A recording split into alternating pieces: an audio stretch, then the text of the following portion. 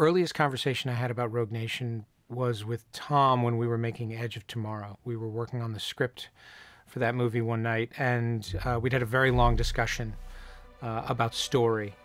And Tom said, you should direct the next Mission Impossible. Chris and I have the same sensibility in storytelling and the same love of films and the same kind of movies. He was an untitled writer of Ghost Protocol.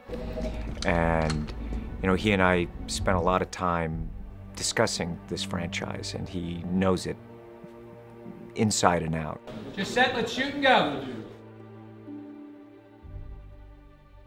Well, my original vision for the film was to take all four of the films that came before it and lay them on top of one another and look for the holes. It really is you. I've heard stories. They can't all be true. With each film, I always walk away and it's like, okay, what did I learn? What can I do better? And McHugh's very much like that. Earliest idea from the story is that we didn't want to have an internal rift in the IMF. It felt as though several of the movies had done that, and we didn't want to do that again. I'm afraid today is the day when the IMF's luck runs out. Story is king, and every shot has to forward that story and that narrative.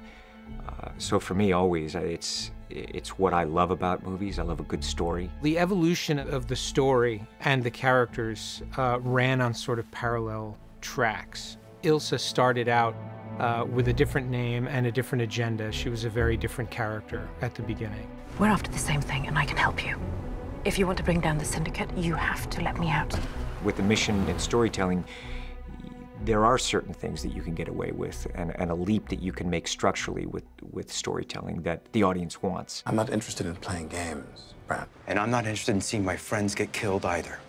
So if I'm going to betray them, we're going to do this on my terms. The story itself was completely malleable. What we decided to do early on was we embraced this was an action film, and it involved very big action set pieces. So we started there. We started by creating the set pieces and rearranging them, saying, well, okay, we have this set piece. Is it better in the first act of the movie? Is it better in the last act of the movie? In a musical, the two characters are in love, or the two characters are, you know, they're separated, and the drama seems very, you know, it's very simple, but it allows that, and there's a progression of story with each number when it's done really well. I feel the same way with action sequences, and I'll sit down with the stunt guys and I'll tell them, you know, we'll go through it, and Chris and I'll go through and say, this is the introduction of our character, and within this sequence, here's what I want the audience to feel. What's the story here? With every shot, every sequence, you know, we want that kind of progression. We learned a lot on Jack Reacher about what it took to make a really effective car chase. And so Tom and I came up with this sequence that evolved from a car to a motorcycle. Then we let the trajectory of those action sequences determine what the characters' motivations were. And those motivations then started to give shape to the story.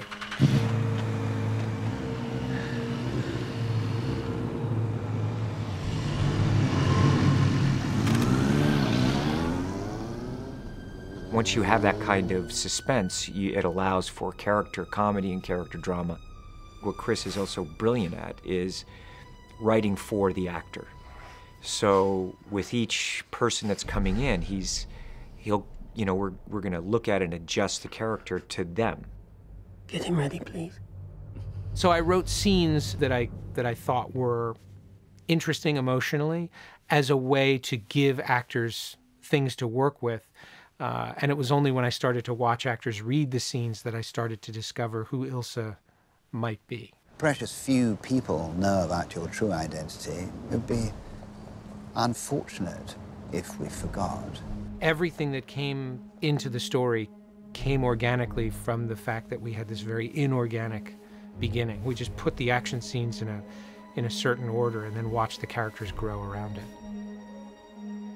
Everything that we were doing was trying to create a confrontation whereby Ethan killed Solomon.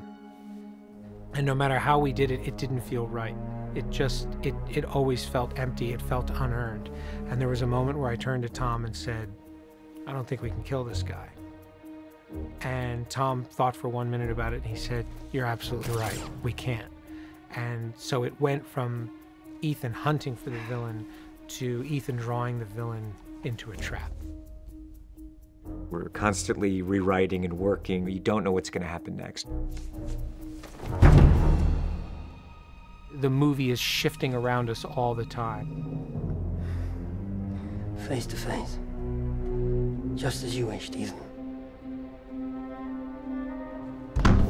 Just when you think you've got it figured out, that's what a mission movie's like.